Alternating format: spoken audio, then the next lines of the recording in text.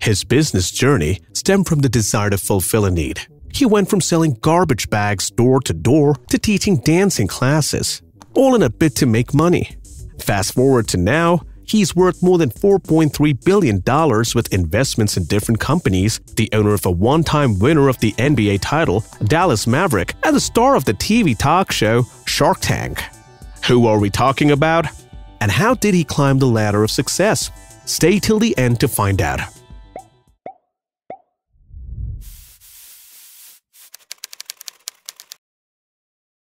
Mark Cuban was born in Pittsburgh, Pennsylvania on July 31, 1958, into a Jewish elite working-class family.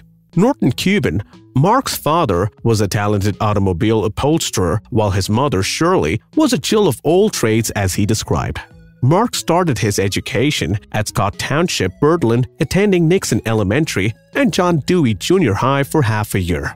That is when the family moved to the suburbs of Pittsburgh, Mount Lebanon, and Cuban continued his education at Jefferson Junior High. Cuban's journey into business is quite an interesting one. He began his journey in business at the young age of 12 by selling garbage bags. The idea of the business was birthed from his need for basketball shoes.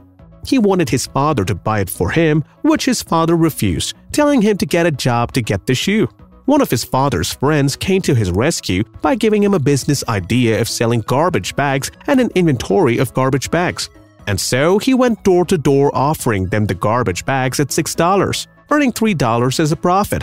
He did this until he had enough money to buy the basketball shoes. Though he left the business, he learned a lot of business strategies that serve as the foundation of who he is today. He also engages in some random work as a teenager, ranging from reselling basketball cards and stamping coins to moving agents to slice the meat at a deli. His college years. Instead of attending high school for his senior year, Mark Cuban applied for admission as a full-time student at the University of Pittsburgh. Surprisingly, he moved to Indiana University in Bloomington, Indiana, after spending 1 year there. In 1989, Cuban graduated from the Kelley School of Business, bagging a Bachelor of Science degree in Business Administration. According to him, he had chosen the Kelley Business School due to its affordable tuition fee. During his years at the university, he engaged in different odd jobs, such as hosting disco parties and dancing classes, charging $25 per hour in a bid to settle his tuition fees. After he graduated from Indiana University, Cuban moved back to his hometown Pittsburgh and he got a job at Mellon Bank. Still, he only spent a little time at the job as it wasn't the type of thing he was interested in. He's more of an entrepreneur to sit at a 9-to-5 job. His career. Cuban left his hometown for Dallas, Texas, where he first found work as a bartender at Elan on Greenville Avenue. Later, he worked as a sales representative for Your Business Software, one of Dallas's first retailers of PC software. Then he started his business venture named MicroSolutions. He meticulously grew the company, which specializes in system integration and software reselling. It was an early proponent of technology companies such as Lotus Notes, CompuServe, and Carbon Copy. In 1990, the 33-year-old Cuban sold MicroSolutions to CompuServe for a staggering $6 million. Excluding taxes, he made approximately $2 million from the deal. Growing up, Cuban didn't envision himself laying hands upon that whopping sum of money at a young age of 33, which is why he had to retire early after selling MicroSolutions. He purchased the American Lifetime Air Pass and went on countless trips to visit as many countries as possible. However, he dives into the business world again as he has more to offer the world vis-a-vis. The birth of AudioNet and Broadcast.com. Cuban's early retirement ended in 1995, and he, along with his fellow Indiana University alumnus Todd Wagner, launched AudioNet, combining the requited love for Indiana Hoosier college basketball, webcasting, and business management. AudioNet is an online sports broadcasting website that rapidly expanded into broadcasting hundreds of sports channels and radio programs. The platform had perfect timing. It was launched right at the start of the dot-com boom. In 1998, AudioNet became Broadcast.com. The first live-streamed Victoria's Secret fashion show was launched by the platform that year. By 1999, Broadcast.com had expanded to 330 employees and accumulated $13.5 million in revenue for the second quarter. Yahoo later acquired Broadcast.com. Cuban received $5.7 billion in Yahoo stock for the deal. Cuban hedged against the risk of the decline in his shares, and he could hold on to 90% of the value when it fell from $237 per share to $13, as if he predicted the burst of the dot-com bubble. The entertainment industry. Cuban made a significant foray into the entertainment industry with HDNet, which would later become AXS TV. The company was launched by 2929 Entertainment, which he co-founded with Wagner. The industry is based on the vertically integrated production and distribution of films and videos.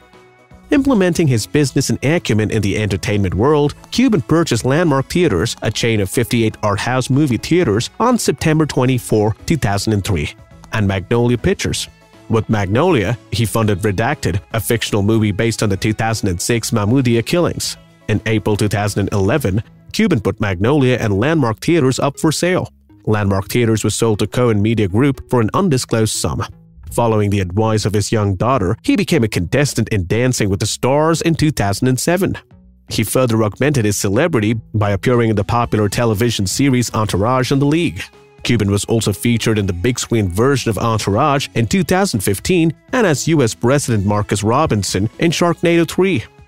He is also a co-founder of Synergy Sports Technology, an online basketball scouting and video delivery tool many NBA teams use. In 2018, he ranked 190 on the Forbes list of the world's wealthiest people with a net worth of $3.9 billion. Investments in startup. Cuban not only co-founded companies but also invested in various startups. He was the owner of iRocket, a search engine that scours the blogosphere for content. He also invested in Weblogs Inc., later acquired by AOL. In 2019, Mark Cuban, Steve Watts, Ashton Kutcher, and Watts' wife Agnella invested 50% stake in a startup business, the Veldscone shoe business. In 2021, he backed a Layer 2 decentralized exchange, Injective Protocol, with some other firms such as Pantera Capital, Block Tower, and Hashed. Shark Tank on TV. Cuban began Season 2 of the ABC reality series Shark Tank in 2011. Though exact figures differ, as of May 2015, he had $19.9 million in 85 investments across 111 Shark Tank episodes. Rugged Maniac, Beatbox Beverages, Obstacle Race, and 1031 Productions are his top 3 investments totaling at least $1 million. Since 2011, when Cuban joined the show, the ratings for Shark Tank have increased. Also, the show has won 4 Primetime Emmy Awards for Outstanding Structured Reality Programs from 2014 to 2017. Before the category was created, it won the award for Outstanding Reality Program 2 years in succession, 2012 to 2013. As of 2022, Cuban is the second richest of the Sharks to feature on the show. Acquiring the NBA's Dallas Mavericks. Cuban made his NBA debut when he paid Rossborough Jr. $285 million to buy the Dallas Maverick in 2000. For Cuban, a sport enthusiast, the opportunity to play for a professional team is like a dream come true. However, Maverick is far from being his dream franchise, with its recurrent failure caused by poor personnel decisions and mediocre players and coaches. Cuban took advantage of his new role as the owner to immediately change the team's state.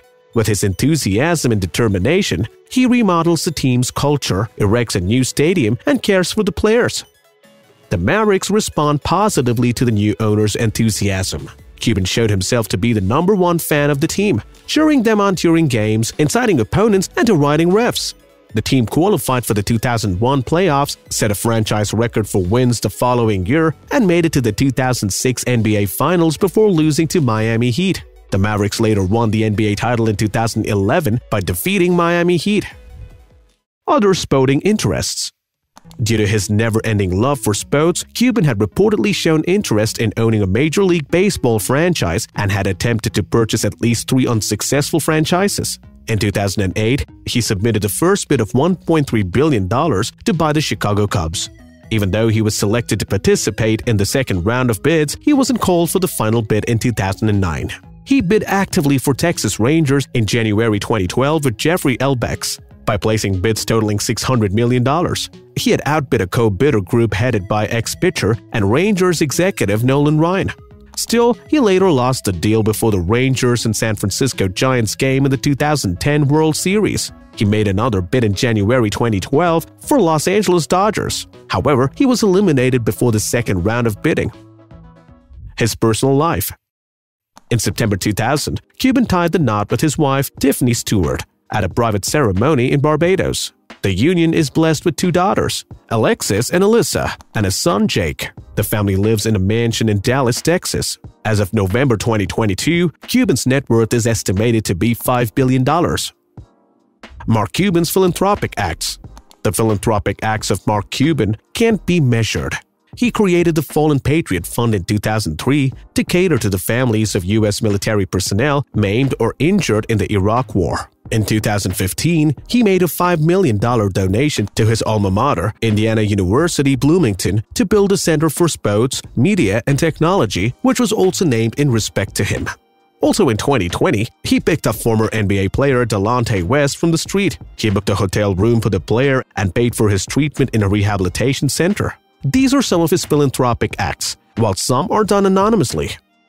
There you have it, the story of Mark Cuban transitioning from a garbage bag seller to a billionaire. He started his adult life with little to no money in his pocket, but with big dreams in his head.